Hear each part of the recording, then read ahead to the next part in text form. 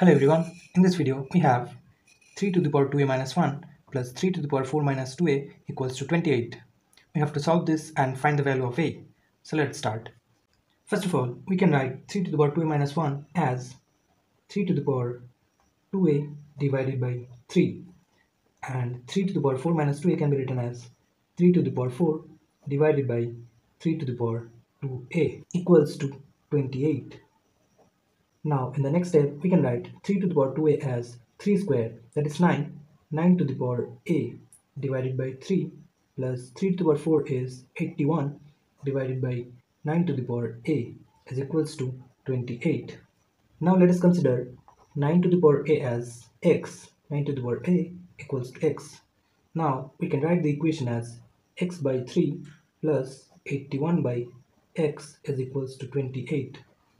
Now we have to take the LCM, so it will be x squared plus 81 into 3 is 243 divided by 3x is equals to 28.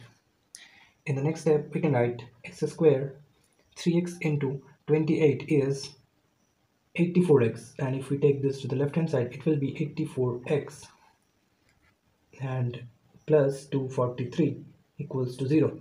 Now we have to factorize this, and here our product is 243 and sum is minus 84. So we will take x square minus 81x minus 3x plus 243 equals to 0. In the next step, we will take common x, so it will be x minus 81, and from here we will take 3, so it will be x minus 81 equals to 0. Now we can take common x minus 81, so it will be x minus 3 equals to 0. Therefore, we have x minus 81 equals to 0 and x minus 3 equals to 0.